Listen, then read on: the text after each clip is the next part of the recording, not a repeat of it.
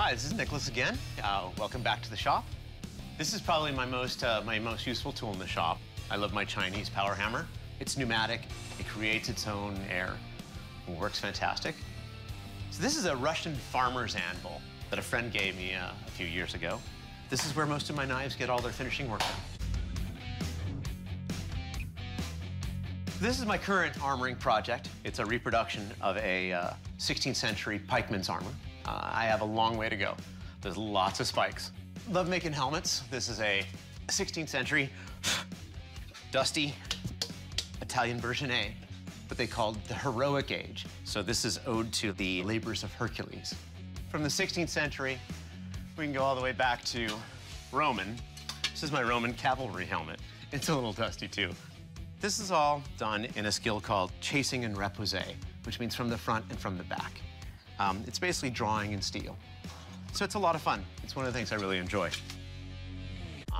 Back in sunny Southern California, in Simi Valley at my home forge, and this is where the magic happens. Most of this is armor shop, but I have all the tools for making blades and weapons. When I make a knife, I use maybe 2 or 3 hammers, not very many. When I make armor, I can use 30 or 40 different hammers and many different shapes for stakes. All of my armor work is done hot using a rosebud torch.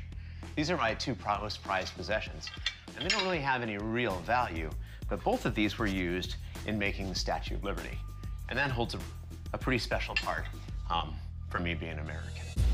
I have a background in medieval martial arts, armored combat. It's my favorite thing in the world to do. I'm Nicholas. I'm Dave. And we're gonna hit each other in the head with sticks. For fun.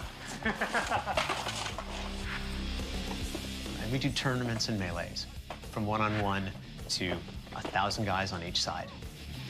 It's fun. You get to hit your friends as hard as you can and then go have a beer with them after. All right. That's all you get. I'm tired.